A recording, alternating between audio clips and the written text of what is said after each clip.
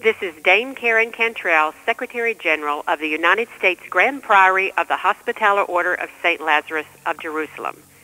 If you say Albania to most people, they may not know what you're talking about. The country of Albania is situated between Greece and the Balkan countries in Europe.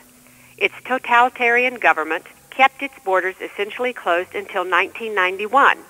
Today it's open to tourists, but it's generally known for its dive locations, olive oil, and historic and religious sites. Albania is unfortunately also known as one of the most active countries in trafficking of Caucasian girls and women for prostitution and forced labor. Estimates place over 30,000 Albanian prostitutes abroad, some 15,000 in Italy and 6,000 in Greece. Children in Albanian orphanages, some placed by their parents, must leave on their 15th birthday regardless if they have a place to go or not. On the streets, young girls are ever-present targets. Up to 90% of girls in villages no longer go to school. Where is their hope?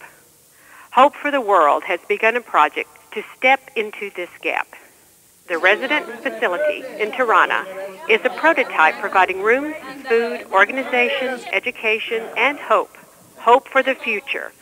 Our contribution to this program is another way the Hospitaller Order of St. Lazarus of Jerusalem is making this world a better place.